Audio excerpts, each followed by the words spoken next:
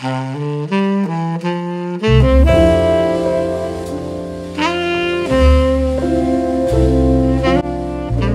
we move away from COVID restrictions, our commitments are growing. While this is a great step towards returning to a sense of a new normal, it is also important to remember the lessons we learned about ourselves over the last year.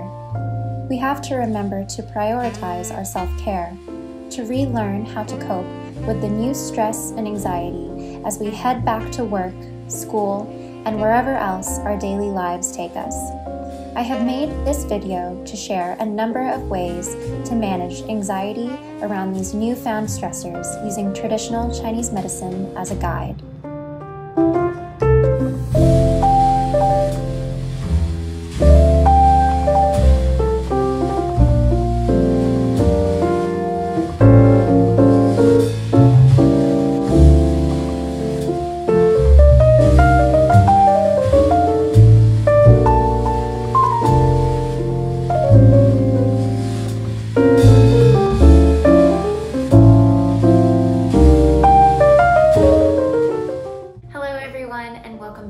Channel where I bring you along through my pursuit of traditional Chinese medicine here in the US.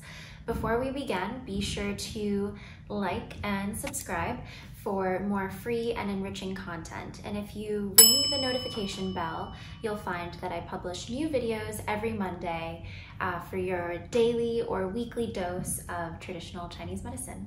So let's go outside and get started.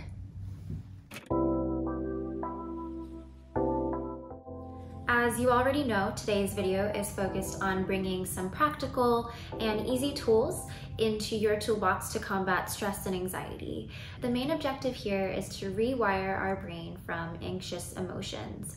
Historically, anxiety is what kept our sympathetic nervous system in a state of hyper-awareness to protect us from physical and other harms to our bodies and our livelihoods. Contrast that with today's day and age and these emails and these phone calls and assignments and deadlines, whatever your stressors may be, our brains are still processing these incoming factors as threats to our livelihood, which is not the case. So I'm gonna give us some tools to really hone that in and use anxiety as fuel rather than something that carries us downwards.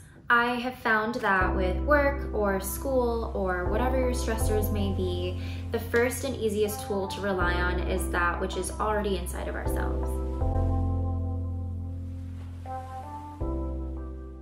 To start, let's watch a quick video from Dr. Anna, which I pre-recorded at one of my acupuncture sessions just a few days ago. Dr. Anna is a professor and doctor of traditional Chinese medicine here in the city. She also, aside from providing healthcare for her patients, leads a CME series for healthcare practitioners, doctors, and physicians to learn more about the practical applications of functional anatomy. I have linked all of this below, but let's go ahead and watch Dr. Anna's quick tip. So tip on breathing, if your breath ratio between your inhale and exhale is 1:1, it's going to have a very balancing effect on your nervous system. If you are exhaling twice as long as your inhale, so you're at a 1:2 ratio for your breath, it's going to have more of a calming effect. It will tap into your parasympathetics a little bit more. Inhalation is very sympathetic, exhalation is very parasympathetic. So if they're even, you're going to balance. If your parasympathetics are emphasized, it will have an overall calming effect. So it's a tip to get you through the day.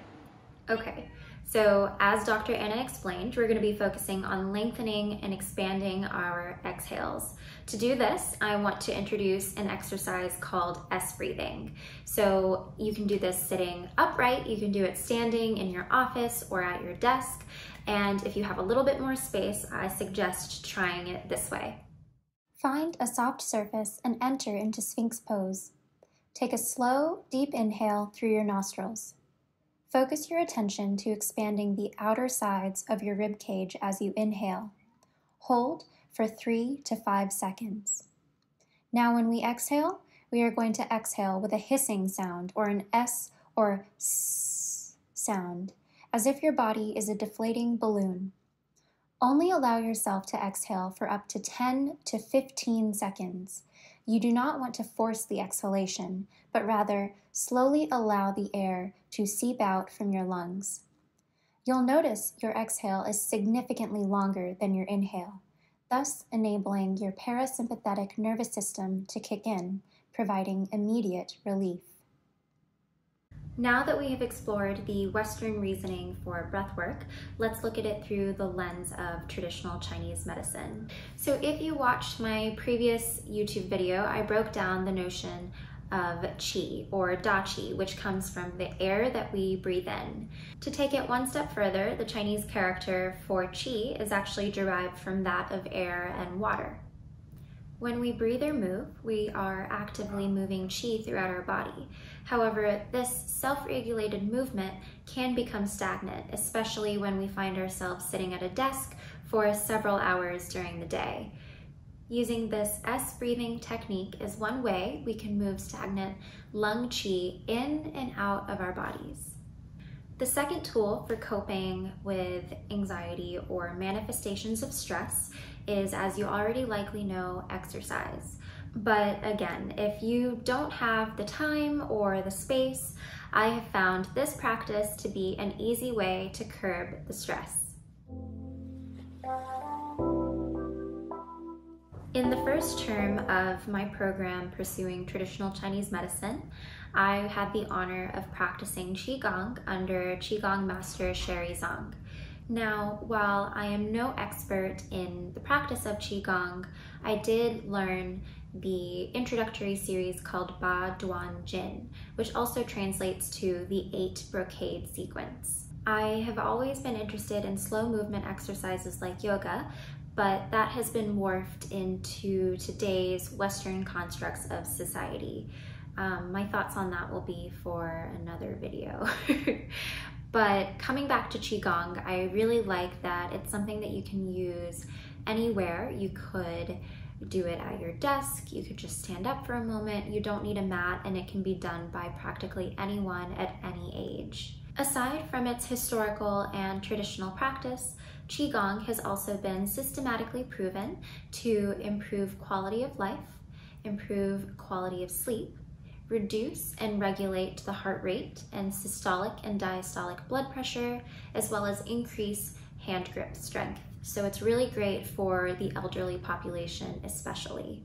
Here are 2 movements from the Baduanjin series that I have personally found to be beautifully effective at reducing stress and continuing to reground the qi as I move through my day.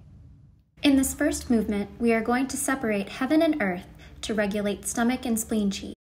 Begin with hands hovered over the abdomen, palms facing towards the torso. Start to slowly lift your left hand towards the sky, while your right hand moves towards the ground. Your left palm should follow your torso and begin to open towards the sky flat once at the top. The right palm will move downwards and lay flat facing the ground. Practice this movement at least 6 times at a slow pace to move and regulate the qi within the middle jiao, or the middle of your abdomen.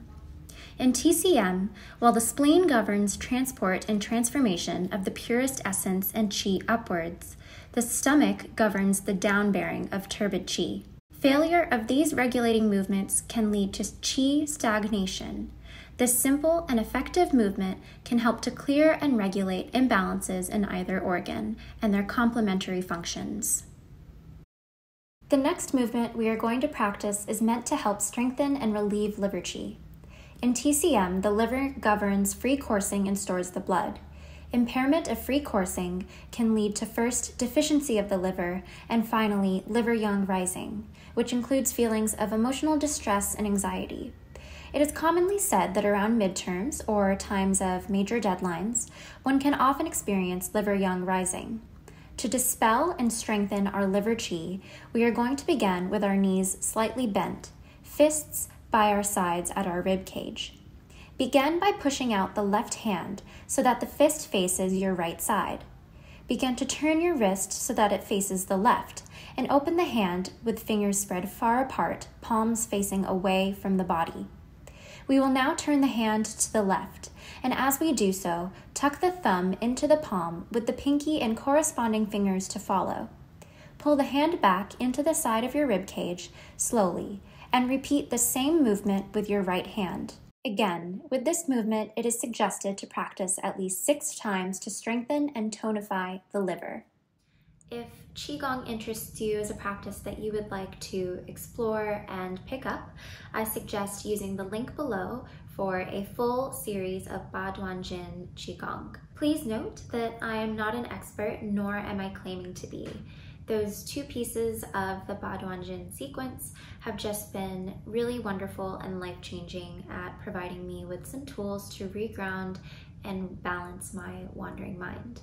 Another trick I learned from a doctor of TCM over at the Unova Center, which is a female and fertility-focused clinic here in New York City, is a way to downregulate qi, especially good for nausea and sensations of heartburn, which can come with stress. All you're going to do is you're going to find the breastbone and you're just going to swipe downwards like this. This is also going to help move the qi downwards out of the upper jiao, into the middle jiao, down to the lower jiao. And so you're basically just gonna go down to your belly button as many times as you need. I would say about 30 seconds of this has me feeling beautiful.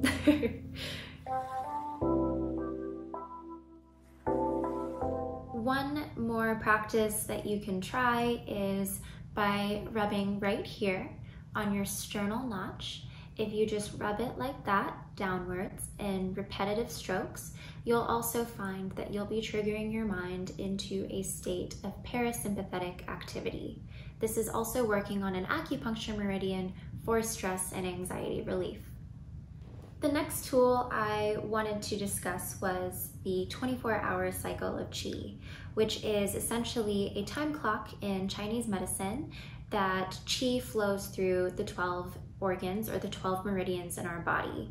It's going to allow each organ to function at its peak during a 2-hour sequence in a daily repetitive clock. I will do another video about this system, but for now, I just wanted to share that ideally we should be going to bed around 10:30, 11, and then waking up between 5 and 7 for optimal functionality throughout the day.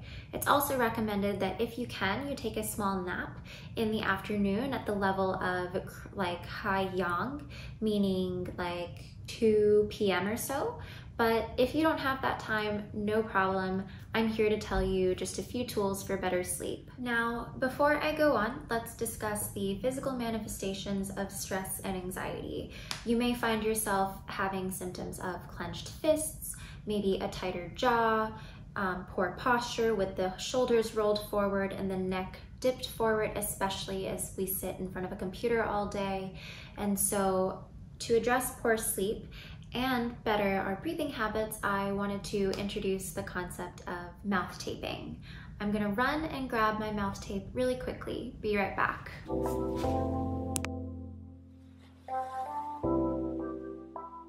Okay, so I have been doing this for about 6 months or so, and I have found that it significantly improves the quality of my sleep when I'm asleep. I do want to go ahead and say that everything I'm introducing to you in this video is not sponsored, so this is just me promoting other items and products that I have really found to be useful. When I originally started using mouth tape, I was actually just using micropore tape that you can actually pick up from like a CVS or your local pharmacy. And then before that, I actually even tried some painter's tape because I really just wanted to see if it works and how. Once I kind of saw the benefits in my own jaw tension and my own sleep, I decided to upgrade to this Somnifix brand. You can get it on Amazon and I've included the link down below. This is basically really lovely because I'll go ahead and take one out for you. It comes in a pack of like 28, so it's about a month's supply. All right, so it opens just like this and literally looks like a little mouthpiece. And you'll see that right here, there's like a little hole. So if you're a little bit nervous and you're new to the whole mouth breathing thing, still getting used to it, there is a little hole here just in case if you need to breathe out of your mouth for any reason in the middle of the night. Maybe you're congested or you have sleep apnea, whatever the case may be, that little hole is there to give you a little bit of sense of relief. I do want to go ahead and say super quickly that if you do struggle with sleep apnea or any other sleep disorders, I would always talk to your physician before trying out something like this. But for me, this has been a game changer. I did want to read off just a few health benefits of mouth taping so that you can kind of see why I have implemented this. So it is going to allow your nostrils to lubricate the air that you're intaking and prevent the sinuses from drying out. Also really good for bringing in the purest of pure qi into your lungs. The next thing that you do, like I said, it's going to lubricate and make the air you breathe more humid. So if you struggle with asthma or any other breathing issues like I do, such as allergies, then this is again going to help regulate that air coming into your body and really lubricating it and making it better for your lungs. It's also going to help balance out the pH levels in your mouth, preventing dental decay, dry mouth, and gingivitis. It's going to increase your intake of nitric oxide, which is crucial for brain function, cardiovascular function, and overall blood oxygen levels. And then lastly, it's also going to decrease your chance of snoring. So all of these are going to lead to less tension, meaning better sleep overnight from those hours of roughly 11 till about 5 to 7 a.m. when we should ideally be waking up according to the 24-hour cycle of qi. Okay, on to the last little bit of this video for anxiety and stress relief. I wanted to focus on poor posture, head and neck tension. So the first thing I wanted to introduce was just the concept of a simple neck massage. So what you can do is, if you go to the back of your neck, you're just going to start between the shoulder blades and kind of scrape upwards into the part of where your skull begins. And that's really just going to help bring more blood flow against the motion of gravity towards your brain, really increasing focus and concentration. It's also just going to act as a little massage, which is just naturally going to de-escalate your stress levels. The next kind of tip I wanted to provide is when you're doing that neck massage, maybe trying something like this. It's Battle Balm. Battle Balm is really good for essentially just bringing menthol and cooling products to areas to reduce inflammation and really, again, just relieve that stress. This is a Chinese liniment oil and balm. It's going to include 12% menthol, wintergreen, camphor. So those are really going to help address a lot of that tension. You can also get them with CBD. Mine has CBD in it, just to further reduce that inflammation in my neck. Okay, so the last little tool that I use for stress relief is actually this guy right here. It is a cervical neck, I guess, support system. So I got it off Amazon from the recommendation of my chiropractor. And essentially what you're going to do is you just kind of lay backwards on this. Your neck rests right here. Do it for about 10 minutes and just practice maybe some of that S breathing while you're doing it. And that's really just going to help realign your spine and your neck so that there's less tension and less pressure on your neck, especially when we're sitting and staring at our phones and computers all day.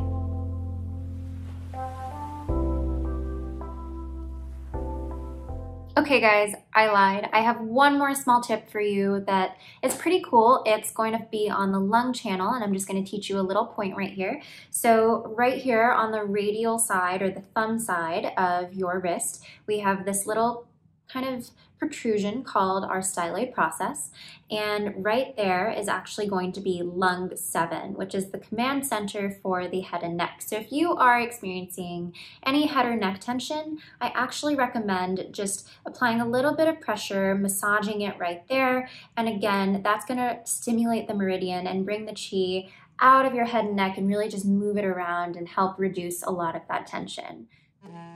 Okay everyone, thank you so much for watching this video. I hope that it does help you bring a little bit of stress and anxiety relief into your daily lives. If you decide to try any of the tools or the products that I recommended or suggested, I've linked them all in the description box down below. Again, none of these were sponsored, and so all of this is just me promoting other people's tools that I think are super effective in managing our stress and anxiety. So let me know if you end up trying anything. I'd love to hear it in the comments down below. And other than that, I think it's all over for today. I will see you, next week. Bye!